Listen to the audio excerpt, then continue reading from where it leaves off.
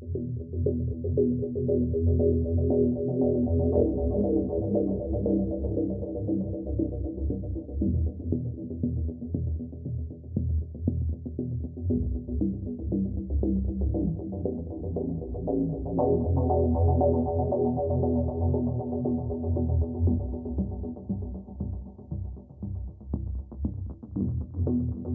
in the Underhells. We're really getting in depth here.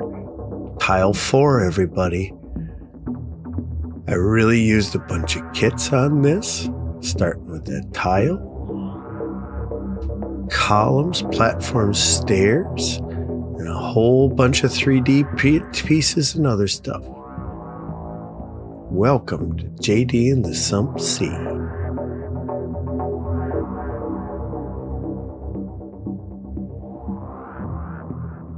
Always start with a spinning tile, guys. Yeah, we're using the drill again. We're doing a little bit of clipping. So I was a bit stumped on this tile, to be perfectly honest. I knew I wanted to do a 4th. We had the release come out. I got my pre-orders in and everything else, and I wasn't sure which way I was going to go with this tile. I knew I was getting a little shy on some of the Zone Mortalis stuff, the original plastics I have.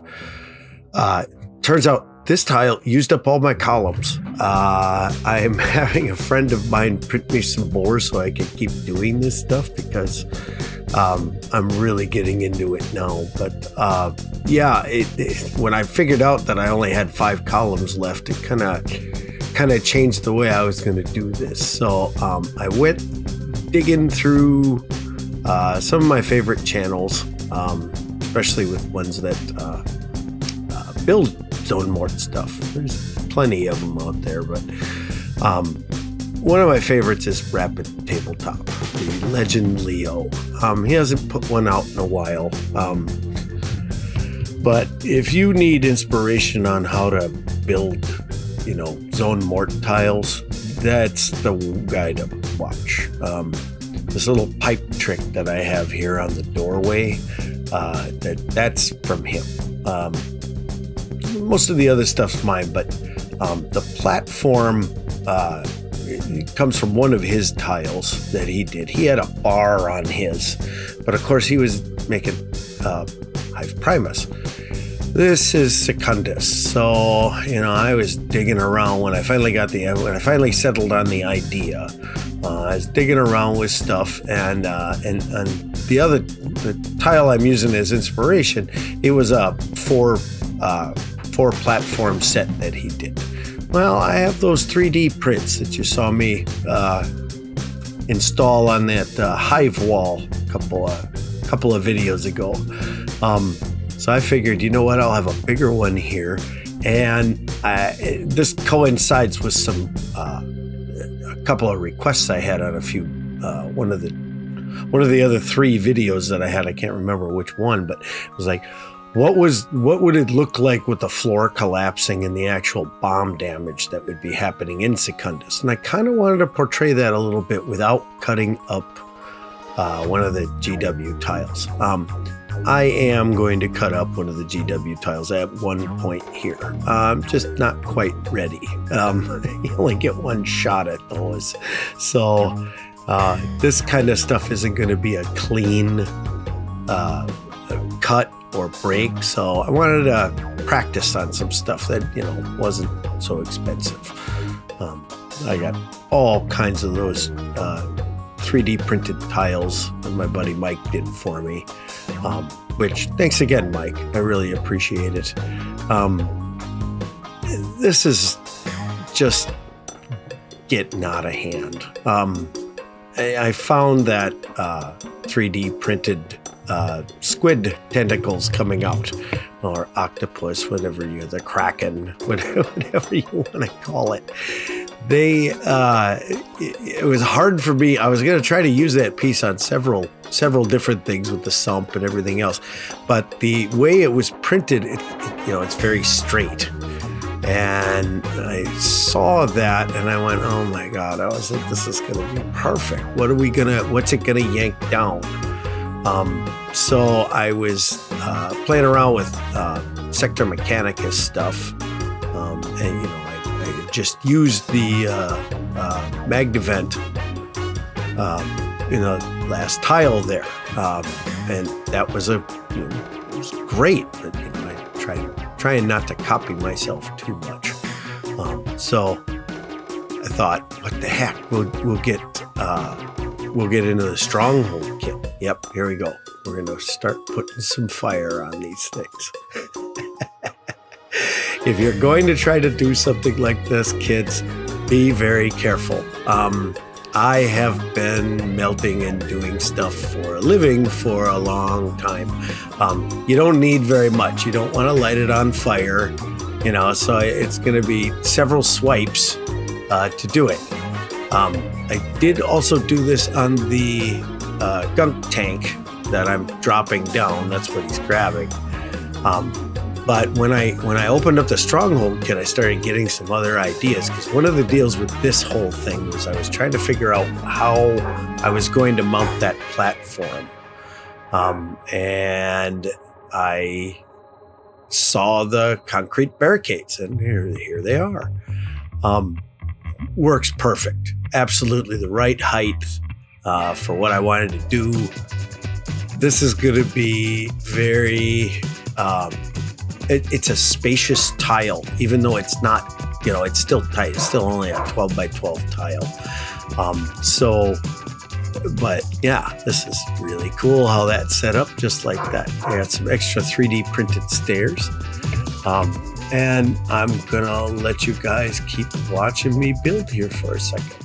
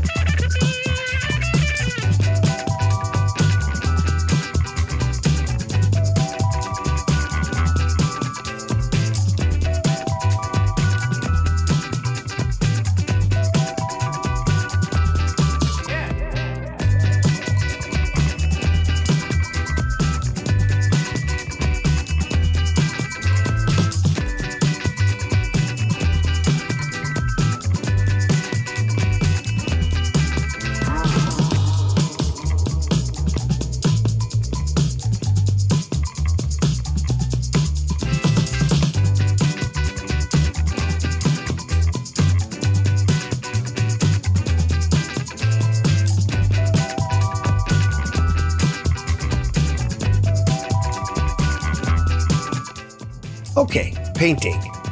So, you know, this is pretty much the same as what I did on the other three tiles. This green, again, it's a blue-green ink from Liquitex. I added a couple of drops of black onto it to make it nice and cold. Also, it works really well with the dark purple shadowing that I do later on. This, if you guys haven't figured it out, is a little bit longer video. I did get a couple of, not comments on the video itself, but a couple of comments from my friends that, boy, these are really fast. It's hard to see what you're doing because you're going so doggone quick. So I figured I'd slow it up a little bit for you guys. There's no oil painting in this. I have some extended shadowing techniques. And I also have a little bit, well, we're doing the sponging technique. One of the upgrades that I did with this is I'm now dipping that sponge into all three paints at once. It's making it a bit quicker.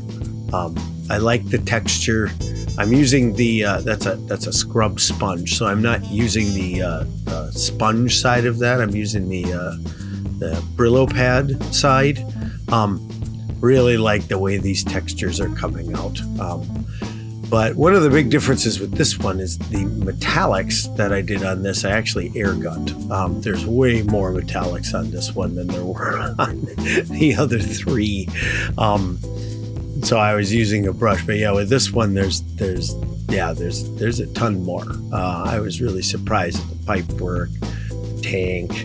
I got that Promethium pump sitting right there. Yeah, barricades, all kinds of other stuff. So I decided to use it with the airbrush this time. This is GW Air Rudenfang steel, and I thinned it out with Liquitex steel ink. If you've been watching the channel for a little while, you'll know that I really tend to like favoring thinning paints down with ink so I can get well, saturation. It doesn't really work that way with metals, but it's really nice to be able to even get like a half shot, because you have to keep stirring this as you're going along with it, because otherwise the metal flakes go to the bottom and then you get a clog. So yeah, you gotta be pretty much constantly stirring this while you're doing this. The metallic ink at least gives me something there, even if the shot, you know, does a half shot. If you've never airbrushed before, you probably don't know what I'm talking about, but it's one of the things that happens with airbrushing that you have to worry a little bit about, and it, you know, most of the time with that, your pressure's up a little too high. With the metallics, it's because the metal chips, or not the metal chips, but the mica that they use to mimic metal is falling to the bottom, so it's just going to be, you know, clogging your area. So here we go. We got powder work going. I didn't show any of the oil painting on this one. Yeah, as you probably have realized when you started watching this is a pretty long video. I did slow things down a bit, and I gave you a couple of different shots here. So you can take a look at, you know, how I'm doing it.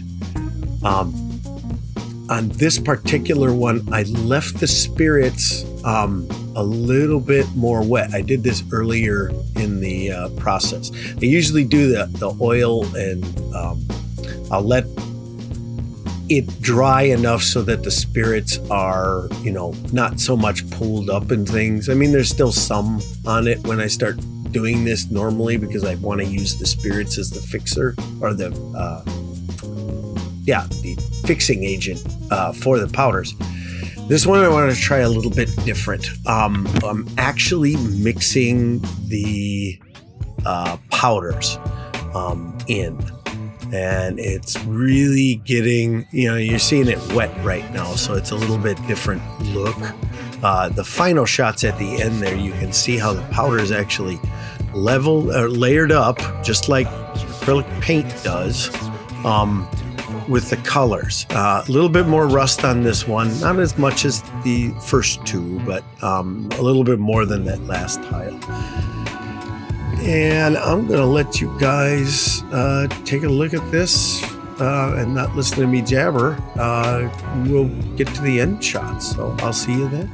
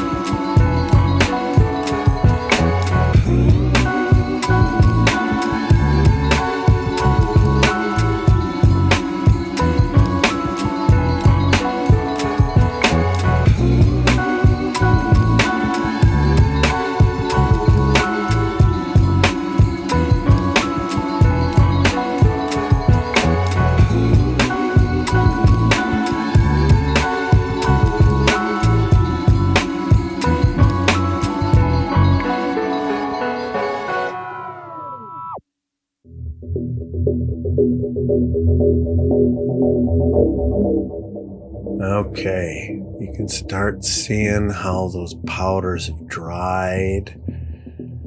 They're really, you can definitely see definition going on with them. And it's, yeah, this has been my favorite one so far.